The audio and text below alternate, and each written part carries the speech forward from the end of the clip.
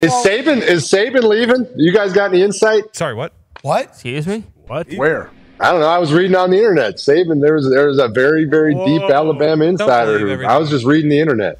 I know. I don't believe everything I hear. That's why I'm asking. Where's he going? Is it pole assassin? I don't know. I was asking you guys. You guys are best friends. Pole assassin. They've been trying to spin that ever since he came on the show. Yeah, our show has certainly heightened the chatter about, like, you think old Saban would be doing a show every single week like McAfee Show. Well, he has been doing a radio show pretty much every week for, like, the last 10 years. So, yeah, I think you see him smiling and laughing on that show, though. He's not as intense as he once was. He's definitely and, of course, he's near the – I mean, he's on a back nine for sure. Yeah. We all understand that with his entire career. What did you read, though? Legit, this is brand new news to me. I did not read it. I don't know. It was just on Twitter. It said it was like, I mean – yeah, X, whatever. It was on like the deep message boards, and they were like, this guy's been right about a bunch of stuff in the past, which I'm assuming means like private jet tracking. And so it said like Saban's on his way out for like a $30 million ESPN contract. So I figured who better to ask than the people on ESPN with $30 million contracts of their own that also happen to talk to Saban every week. So I'm doing the people's work on X. Okay, well, I'll tell you what, I appreciate good journalism. You know, and trying to guess a deal's worth, you know. Absolutely. And that whole thing, like, welcome to the club. There's been a lot of people doing that, speaking matter of fact, as opposed to asking questions. That's real, though? I didn't know. That's a real thing. I have no idea. I mean, I also saw him. He had a triple styrofoam cup in his Ferrari. So I don't know. It was pretty badass. I don't know what he's into. And in the side pocket. In the Yeah, about 15 bags of Red Man. Yeah. Whoa. Excuse me, America's best. Thank you. Yeah. Jesus. That's not what it's Washington called. team to boot. That was what it was named. That's not what it's called. If you're a Chaw guy, you'll never say America's best. It's Red Man, period. Sorry. You know, it just is what it is. That's twice today. Yes. No, it is. Twice today. to talk. Yeah, you with the F-bombs all over ESPN. Breaking news, highly respected sources have confirmed to MPG, message board geniuses. Okay, sweet. That Nick Saban will announce his retirement. That's my source, guys. MBG, message board geniuses. Hey, congrats to MBG. This is UGA Sports. It's a Georgia website. Don't get into the plane tracking business. Look what happened to John Burroughs. Did you see Georgia fans are trying to cancel all flights from Georgia to Nebraska, though? So because Ray Olin? Yeah. That was hilarious. Hey, that was a good question for BayQ. It's Matt Rhule. Yeah. Hey, did you listen to that yesterday at all, JJ? Did you get to see any of it? Matt Rhule was legit on our show. He was good. I thought he was really good yesterday. Really good. He was really good. He is good. He seems to be good. I mean, I didn't get to see all of that, but I have seen his pregame speeches. They are phenomenal. Those were asked about, and he said those aren't prepared. Those aren't. It's like in the moment how you feel. Which is nuts because some of them really, like obviously that one that got popped up was 3 minutes. Every single one of them gets you jacked up. That guy loves coaching ball, dude. Fucking loves coaching ball. Not thought about beforehand at all. No, I think he said it's not like scripted. Like basically he has to think of concepts. For sure.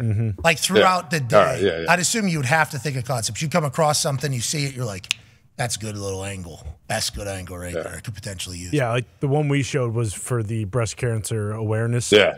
That one. Yeah. I mean, awesome. And if you don't go out there and play your ass off after that, you suck. He said that was to honor, his mom, I think, his wife's mom, and everybody else. Like he really from the heart there. I think he's building something special out there in Nebraska. He sold my ass yesterday. Yeah, scary. I'd like to, man. Nebraska, when Nebraska's good, it's cool. Like you kind of want those programs to be great. I mean, obviously they're in the Big Ten, so I don't want to be that good. I mean, I think we beat them every single time so far. But I do want Nebraska. Amen, brother. That's how Ty was operating yesterday too. I was like, Ty, I think Nebraska, that was a cool thing. And Ty goes, cool, yeah. But I used to love. I mean, I watched their tunnel walks from back in the day. Nebraska is a cool program, man. It is just a cool old school program. I don't know in today's day and age without obviously paying just an exorbitant amount of money. I don't know how you get kids to Nebraska when their options are, some of these other. That's just right. Honest fact. I mean, you don't know about Nebraska. Well, how come Wisconsin keeps bringing in transfer quarterbacks? It stinks. Oh, jeez. I mean, we got 2 Great Lakes.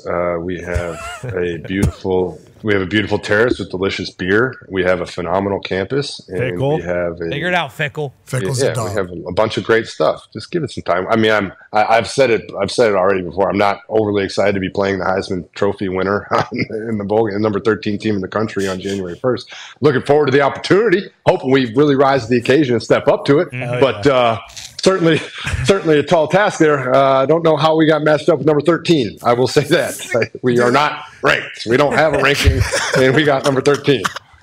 That was one of the most Wisconsin-sounding things I've heard. Looking forward to the opportunity. That was like the Heisman winner. so classic Midwestern. Like everything's good. Yeah, Woo, I mean, everything's guy's got about 65 touchdowns on the year, and so it's a Big Ten show.